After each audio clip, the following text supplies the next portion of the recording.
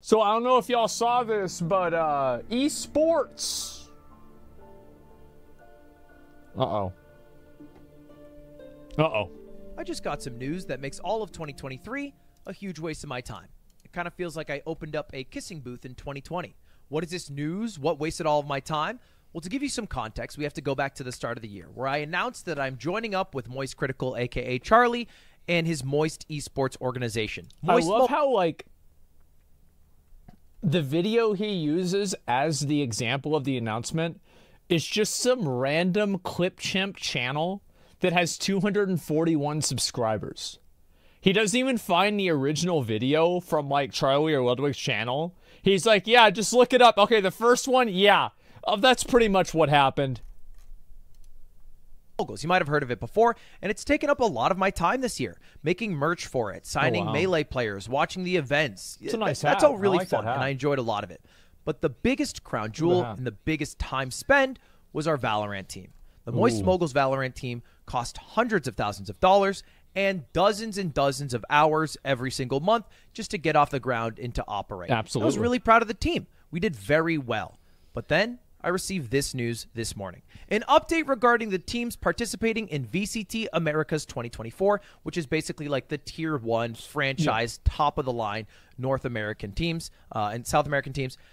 After several months in rounds of...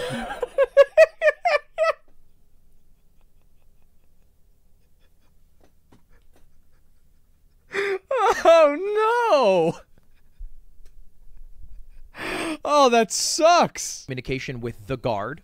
The organization has failed to meet the deadline to agree with a team participation agreement for VCT Americas. As a result, the Guard will not be participating in 2024 VCT Americas League. Okay. What does this mean? Well, basically, the Guard, a team that we competed against for a chance to be in this pro VCT Americas League, is no longer going to be in it because they didn't sign the paperwork for it.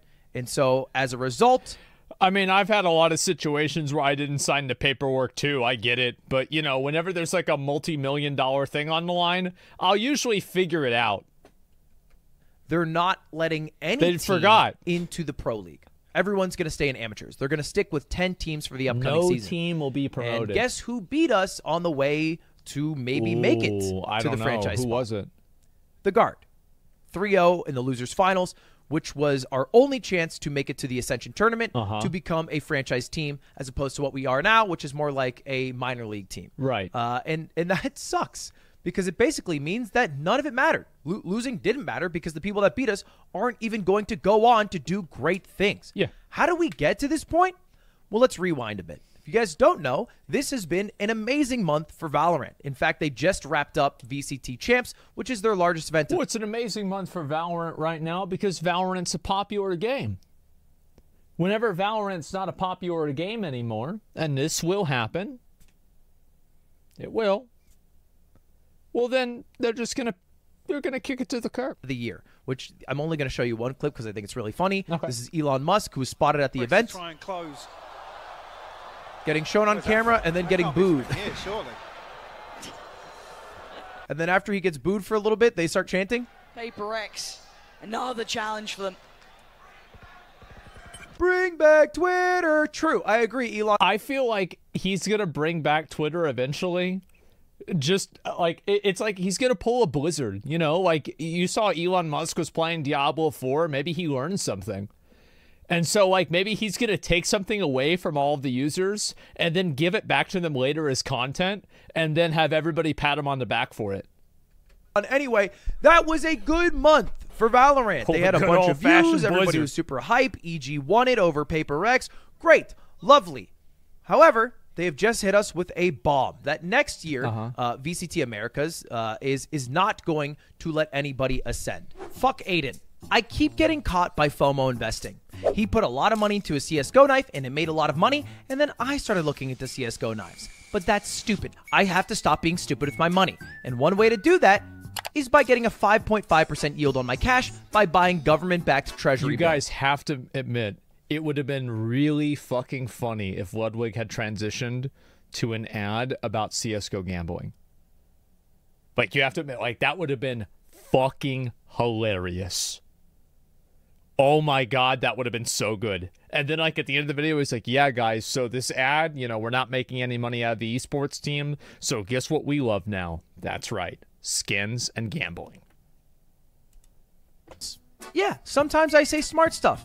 That's obviously a much higher yield than a savings account, and it's also a fixed rate, so you know you're going to get 5.5% back. And it's backed by the government, who will probably be around for a while. But there's a problem. It can be a little tricky to buy U.S. Treasuries, and that's where Public comes in. They're the sponsor of today's video and also a super easy one-stop shop to get your U.S. Treasuries instead of using a website that looks like it's from 1996. So if you want to be a little bit smarter and a little less like Aiden, then go to public.com. How does hair grow back? Simple. It's Public. He used code MOGUL on public.com and his hair grew back like that in a day. Mogul Mail right now, or click the link in the description to get started. Crazy? Thank you to Public for sponsoring this video. All right, goodbye. See you later. Goodbye. And who is this guard? Why are they doing this? Is this Riot's doing? Is this the guard's fault?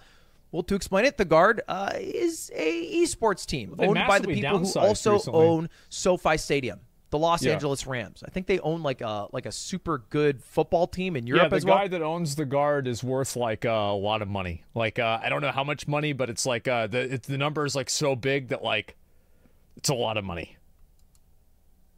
They're incredibly rich. They're also not that interested in staying in esports.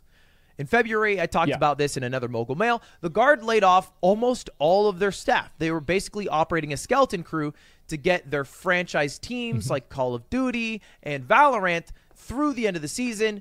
And then from there, we weren't really sure what was going to happen. But we found out that they were no longer planning to compete. They're basically planning on shutting down the whole operation, and I think they failed to find a buyer for their whole team, and I don't think they're willing to maybe just sell off parts of it. I'm not exactly sure. Who knows? And this was news, by the way, not just to the Valorant world, but also to the people at the Guard, because this was a tweet from the Guard social media team literally last week, a couple days ago. What a year for North American Valorant. Congrats to the Guard. Can't wait to battle in 2024. They're not going to battle anymore. And at this point, it's worth explaining how this all works, all right? And I drew up this little schematic because it is fucking confusing. Basically, Moist Moguls, me and Charlie, are in Tier 2, all right? Which is just BWL, North American teams, and I guess also Canadian teams, I'll put them here, competing. And if you are the top 2 of 12 teams, you get to compete with all the Tier 2 teams from both Americas, South America and North America. 6 people compete in this. So it's 2 from the U.S., 2 from Brazil, 2 from South America. Sure. And then as those 6 people turn into one champion who gets to go to Tier 1, where you get all the money, all the trophies, all the viewership. You smoke a bunch of weed. It's tight. It's dope. Everybody wants to do that. And who got to do that was the Guard. They beat everybody, including us. And we were a damn good team. We were 3rd place. But then we come to today's news. So basically, this whole year, this Ascension tournament, all the games that we watched didn't actually matter because nobody's going to Ascend. And I don't blame the people at the Guard, by the way. They didn't even know about this. This is Jonah P., one of the Guard members, who said, People need to remember that, like, esports exists to promote a video game. Esports don't exist to provide a salary to a player. They don't exist to provide an organization with a means to make money. That they exist to promote the video game. And to the extent that they do not promote the video game, well, then the esports is not invested in. Look at what happens with Nintendo. And oftentimes it's shut down. Look at Overwatch League. I wake up to. And what was his tweet 2 days ago? I've never been more motivated to play. Like, that is what we are dealing with. People who are just excited to play, who are finding out they're no longer allowed to play because their organization won't sign the paperwork. And at this point, it's worth explaining. What is the paperwork? Like, why did they not sign it? Probably like a sheet of paper. And the answer is, it's basically a list of things that they are guaranteeing to provide to their players. Riot will not directly provide housing and salaries to all the people in their league. Sure. However, they do give a stipend to teams, but the stipend doesn't necessarily cover all of the costs. And there's an expectation that the team will pay for everything, all right? So they'll pay for a facility in Los Angeles because that's where the teams play. Right. They'll pay for the salaries based off the league minimums. They'll have a certain amount of staff on board to help run and operate the business. And the Guard, because they don't want to spend any more money, because maybe they don't think it's worth the time, because they certainly have the money, but maybe they think their time is best spent elsewhere, refuse to sign it. All right, so we're talking about... I think that people are starting to realize that, like, and this is a problem, I think it's mainly localized in NA, because South America doesn't have this problem as much, and neither does South Korea. And I don't know about Europe. I don't really understand their culture over there. I'm not sure. But in North America, at least, we don't really have a very big culture of supporting esports players. We just don't. And if you compare it to the amount of enthusiasm that people in South America have, Spanish community has, people in South Korea, it's just a completely different situation. So the problem is that whenever you're trying to make money on esports, you're almost like wasting your time trying to monetize something in North America. Now we have real sports. Yeah, I mean, I don't know why is it like this. I think there's probably 100 different reasons why it's like this. There's cultural reasons. There's probably just different types of economic reasons. I have no idea. But the ultimate outcome is that esports in North America isn't taken seriously. It's not supported as much as in other places in the world. And because of that, you're seeing a lot of esports teams start to realize that and move out of sponsoring teams that are in NA. That's why, where was the, I think that there was like some league or something like that where like not even hardly a single team had any NA players. I forgot if this was like League or if it was like CSGO or something like that. I have no idea. But it's just, it was LCS. Yeah, exactly. And the problem is that a lot of people in the West, for whatever reason, just don't give a fuck about it. That's just it. And like, I mean, you can try to find ways to excite people about it. I think, you know, shout out to Sentinels. I think Sentinels does probably one of the best jobs at trying to bring esports to an NA audience in a way that's understandable. And I think they probably have like one of the best outreaches. But I mean, still, that's, you know, like, fuck, that's not as good as what's happening in South Korea, right? It's not as good as what's happening in South America. And so what's happened for such a long time is that they've, you know, people have invested a lot of money into esports, and the returns just haven't really been there, or at least not for the North American teams and for the North American organizations and stuff like that. And because of that, guess what happens? Well, people eventually stop investing. That's it. West has a culture of real sports teams, so I think people see it as almost insulting for some chair moistener to call himself an athlete. Yeah, I think that you're right about that. Because the U.S. has such a massive sports culture anyway, people almost view it as like an insult that esports even exist. I actually think that's a big factor. And like, I'm not talking about like whether this is this is the way it should be or not. Like, I'm not, no, I'm not talking about that. I'm just saying this is what I think a lot of people believe. Gaming is too small. Gaming is something for children. Yeah, but like, you can always say that, but like, how is that not a problem in other places in the world, right? And so like, yeah, what I'm saying is like, it's too small in this culture.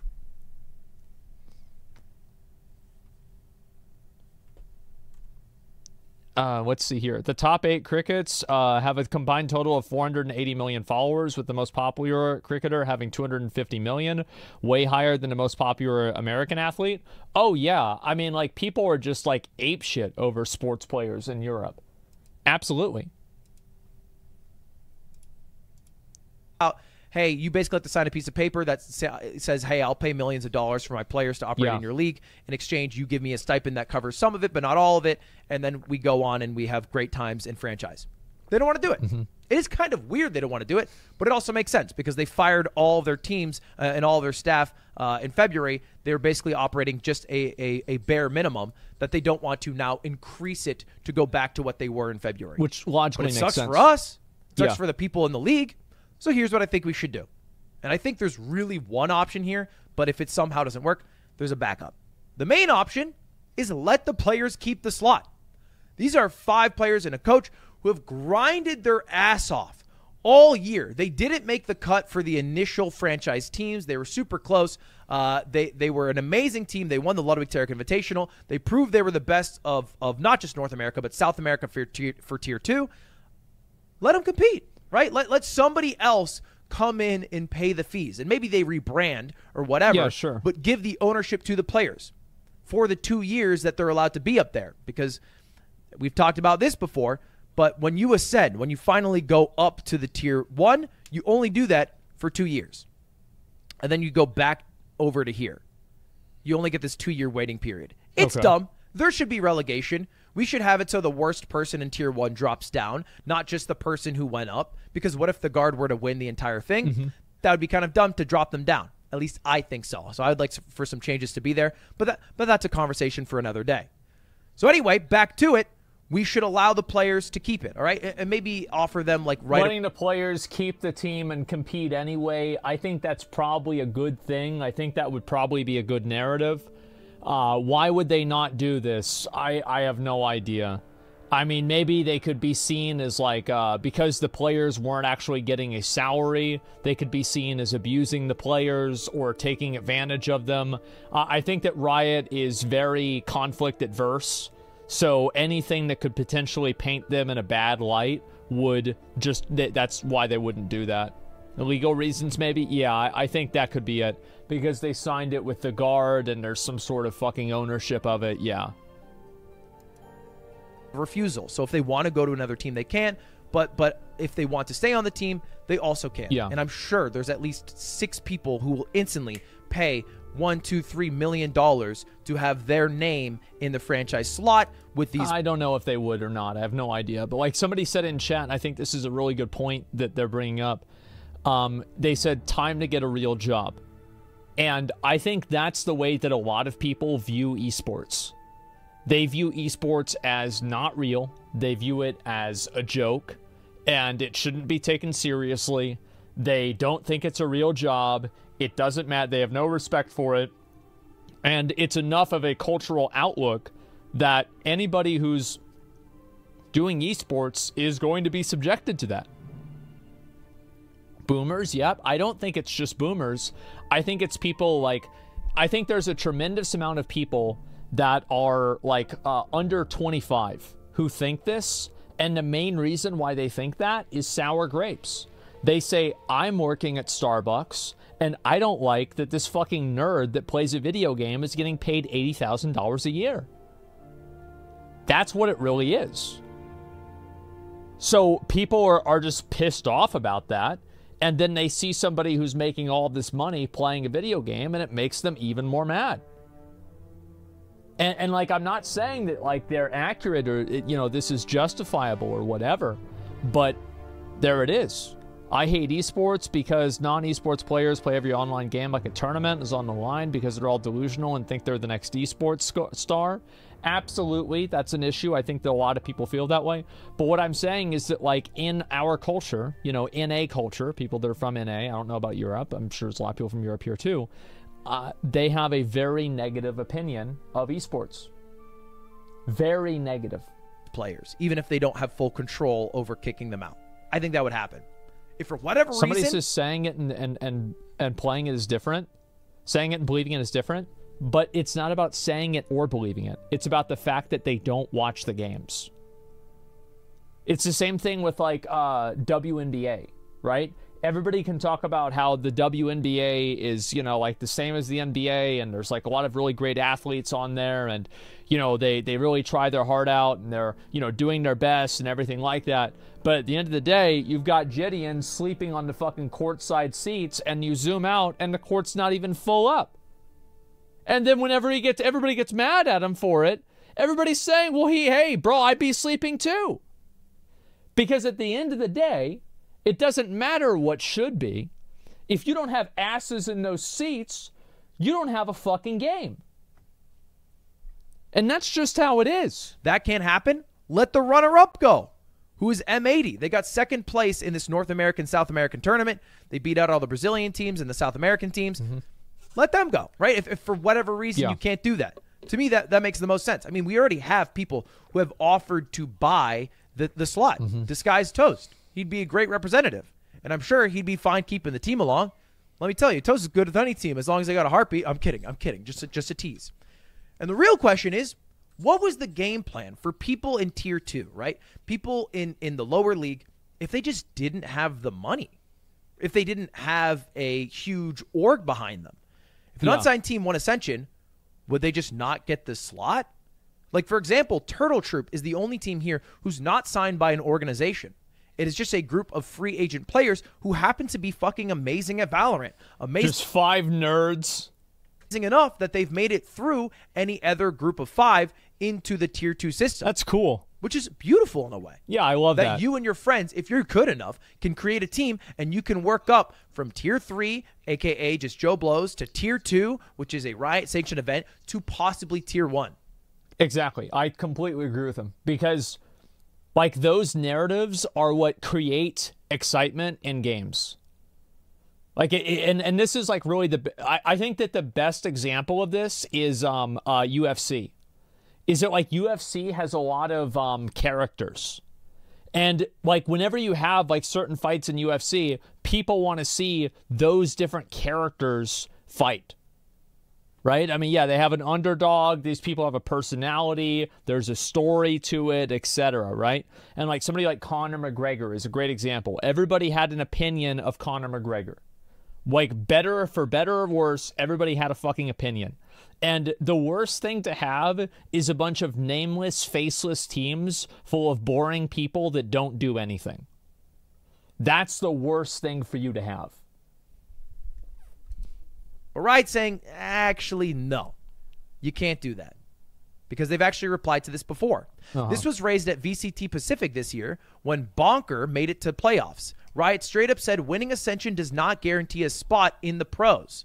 What orgs have to pass a vetting process, which basically means they have to have enough money to pay for all the things that Riot expects. And if they don't have it, well, GG, you're not getting the slot. Well, and it's, again, I think the reason why Riot is doing that is because Riot doesn't want to be put in a position, like, for example, this is like kind of a tangent, but hopefully you can see kind of the parallel here, is, you know how whenever streamers do like a fan art competition, you always have these angry people on Twitter that are like, I can't believe you're just, like, you know, abusing artists to try to, like, make them compete in a lottery to get paid. Do you guys see this, right? Yeah, I just want to make sure that we're all on the same page with this. So, like, yeah, this is very common. It happens a lot. So I think Riot is actually not, I don't think it's a legal thing. I think that Riot is worried that if the players are not being properly compensated whenever they're competing in this big league, then the players will not be able to, or sorry, it could reflect badly on Riot, or it could make them look bad. Because also what it could make them look like is now they have people that are competing in their top league that aren't able to make enough money to live. Now they have people that are competing in their top league who can't even afford a house. So Riot could inadvertently put themselves in a bad position with PR. And again, this is PR that doesn't matter. Like, Riot could just easily avoid this and nobody would care. But big companies are, like, usually super conflict adverse. And because of how conflict adverse they are, they try to just always, anytime that there's a problem, they will just avoid it and not deal with it. So that's really what happens. And that's why I think this is happening more so. Now, there could also be, like, different types of accountability issues with, like, distribution of payment, etc. But I think that's the main reason. The main reason is because they don't want to be put in a position where it could look like they are taking advantage of the players that are in the league, or the players in the league were not being properly compensated to an extent that would make Riot not look bad. Because, again, the league exists in service of Riot. It does not exist in service of the Guard, of Moist Moguls, of Sentinels, of any player. It exists in service exclusively for Riot. And that's where we're left off. I don't fuck with it. Seems like everybody else is mad about it on Twitter and Reddit. Hopefully Riot makes a change to it. Hopefully this adds some fuel to the fire. And the only thing I want to leave you on outside of this is that Moist is still around. Okay, we're working on big things. And if you guys want, you can join Charlie live in Florida to watch our teams live. A little live watch party. Only $25. So if you want to go do that, that's a fun thing. Anyway, that's it. That's all I got for you guys. Have a good rest of your day. Raito, please fix game. And see you later. Goodbye. Have a good one. Goodbye. Yeah, I'm sure they're going to fix it, and it's going to be no problem, and everything's going to be solved. I just got that's going to be it. So yeah, thank God. Great. It's literally just a Riot problem, not an esports problem. This only happens for Valorant and League. The Valve method is much better.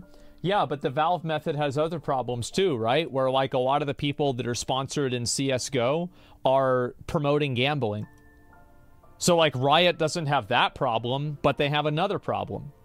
And the same thing with Overwatch, right? Overwatch League is getting fucked over. Who cares? Well, yeah, but you could say who cares about this too.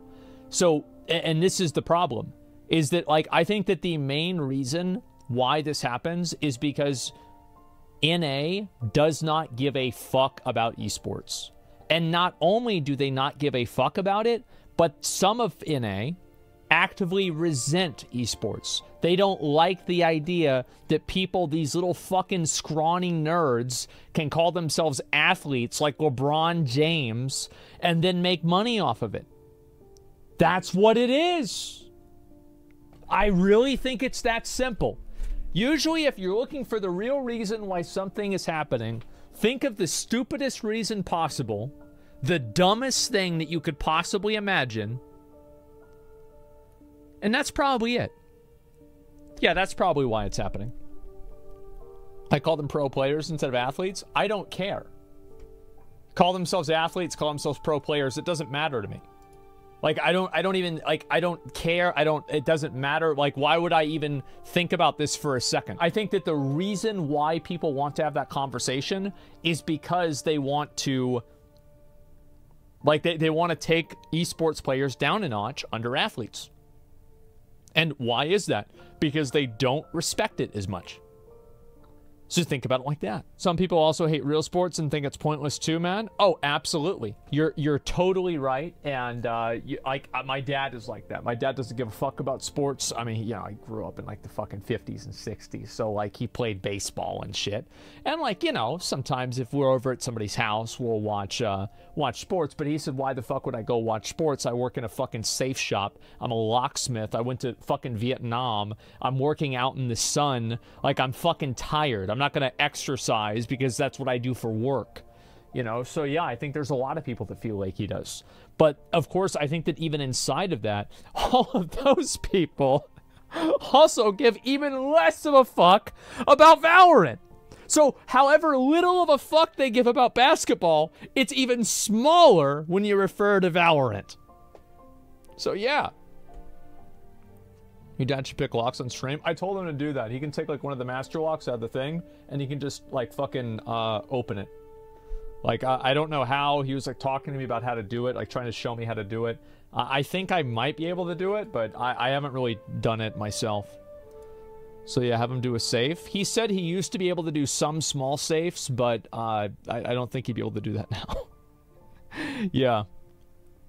Master Locks can be open with a soda can easily. No, I just mean by listening to it and like feeling it. And I can't bother to give a fuck about video game players not being paid 2/3 the time what I make. Probably why the community appeal doesn't work with the esports. Well, the thing is, like, again, and this is like such a great comment because, like, again, I'm gonna show this right here because this is exactly what I'm talking about. So, as a working class person, video game players complaining that they can't afford a fucking house is hilarious and frustrating. I can't be bothered to give a fuck about video game players not being paid 2/3 the times of what I make. Probably why the community appeal doesn't work with esports. And this is like, I think that you're being a salty bitch, but does it really matter what I think? Does it really matter whether I think you're being a salty bitch? Because if I call you a salty bitch, it's not like you're going to be like, oh, I know, I'm sorry, I'm going to watch the Valorant tournament like a good boy. No. No, you're not. So it doesn't even make a difference. So at the end of the day, this is how people really feel. And until we stop getting comments like this, nobody is going to give a fuck about esports. And by nobody, I mean not enough people for it to be profitable. Dude ain't wrong, though. Exactly. How many of you guys feel the same way he does? Be honest.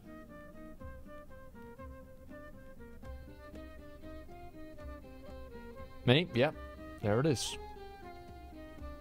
There it is. That's why it doesn't work. Yep. It's too common. Refresh, mate. You read me wrong? Bro, I read you wrong. How the fuck did I read you wrong? Oh, get the fuck out of here. What do you want to say now? I'm just saying that's why a lot of people probably don't care. Probably why a lot of people you're not talking about a lot of people. You're saying as a working class person. As a... What do you mean? You're talking about yourself.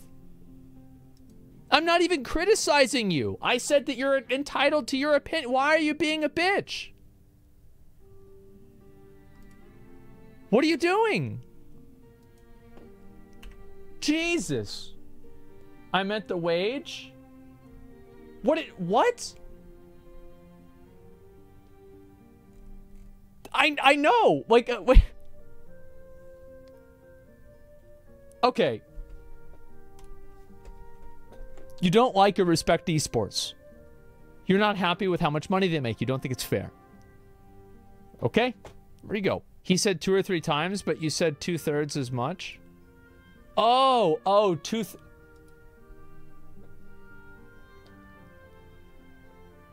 that changes everything. Oh, well. Oh, well, now it's totally different. Oh, wow. Well, okay, yeah, I guess we're gonna have to go back to the drawing board on this one then. Damn. Jesus.